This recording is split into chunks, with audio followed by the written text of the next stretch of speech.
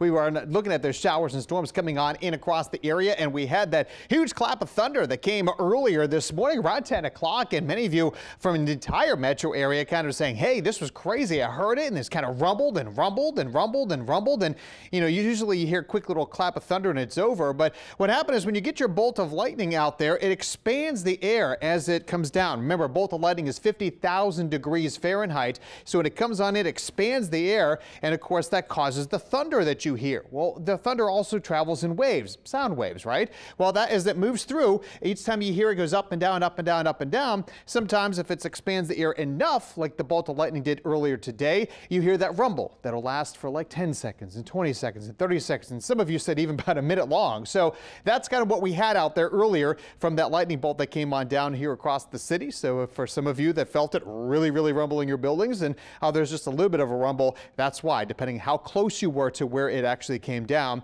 made a big difference. And this one was not too far away from the mid-city area when it came down earlier this morning. Now, right now, not much in the way of thunder or lightning, just some light rain showers in town, 76 degrees, dew point in the upper 60s, actually not bad at all. Lunchtime, temperature 76 degrees in June. Yeah, that's pretty nice. You know, it's been raining out there. Everybody in the 70s, some 75 in Slidell, which got well over 2 inches of rain today. Buras about 72 with some heavy rain there. Same for the Houma area.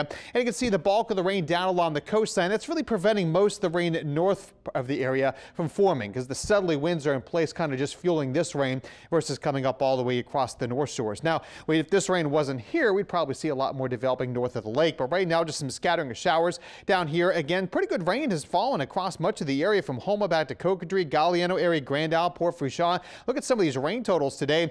2 inches in Chauvet, not too far away, over 5 inches of rain there, just kind of south of the Galliano area, over 5 inches of rain, 4 inches in Grand Isle, over 4 inches in Port Fourchon. So we've seen some flooding issues down here because of the heavy rain. In town, we have not picked up near as much rain. We're just looking at some light rain showers falling across the area now through downtown. So if you're going out to lunch, have your umbrella and maybe your rain boots with you as well. And north of the lake, just some light rain up here too. Mandeville, Covington, Folsom area back toward Picayune. Nothing significant as of right now, but this is all part of a disturbance coming in here from the west. Combine that with the daytime heating, that southerly wind in place, and we have all that rain developing. That disturbance, upper level low spinning over Houston, sparking off some big thunderstorms over their area right now, and that gradually will work its way into our area the next couple of days.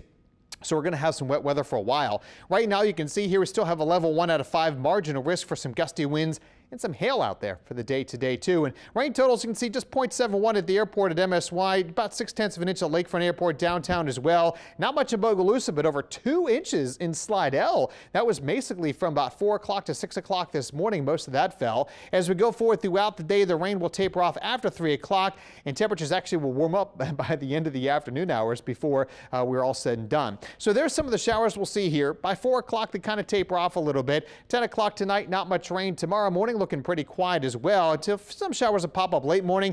And here's by 1 o'clock in the afternoon, we'll do it again. But it's going to take a little longer for these to form tomorrow. They'll continue through 4 o'clock and then still have some storms here by 7:30 in the evening before they get out of here. And we are waking up with more stormy weather on Wednesday morning, and we'll see some more scattered storms Wednesday afternoon as well, too. Now, rain totals the next couple days, maybe 2 to 4 inches north of the lake, 3 to 5 south of the lake. So we need to be aware we could see some pretty good downpours.